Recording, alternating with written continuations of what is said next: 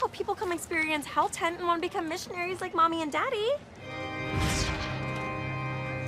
It's quite a fascinating ritual. It's not a ritual. Hell Tent shows non-believers what happens in the afterlife if you don't accept JC. I play the guardian angel who steers them on the path of righteousness. Actually, there's been a change of plans, Cupcake.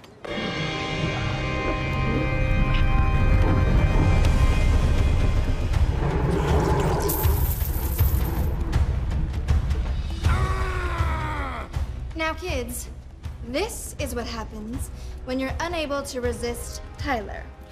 Oops, I mean lust. Make her, like, really desolate, then you'll burn her with fire?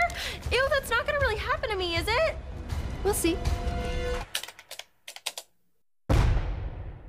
Honey, sweetheart, oh, I am so sorry I'm late. That massage was so deep, I just dozed off right there on the table. I'm just glad you made it. Do you like my costume? It's cute, huh?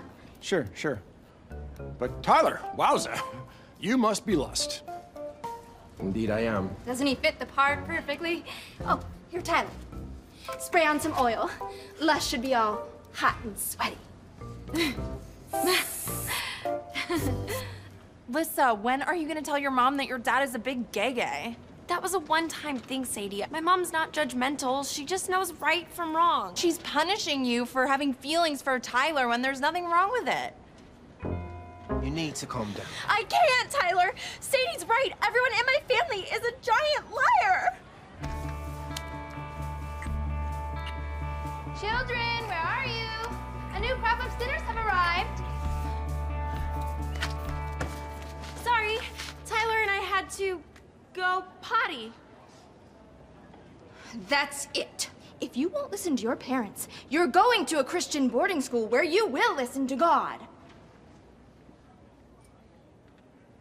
I'm sorry if my relationship with Tyler upsets you guys, but I'd rather go to boarding school than not be open about the person I love. A life where you can't be honest about who you are is like living in a stupid hell tent of your own making. Love Bun, there's something I've got to tell you. What is it, Joe? Well, wow, this is a lot harder than I thought. For the love of Christ, just say it, darling. Satan has made me afflicted with a very powerful attraction to men. But don't worry, because I have decided to attend a Christian retreat where they can cure homosexuality. Because I'll do whatever it takes to keep this family together, even if it means spending hours of repentance with other wayward men.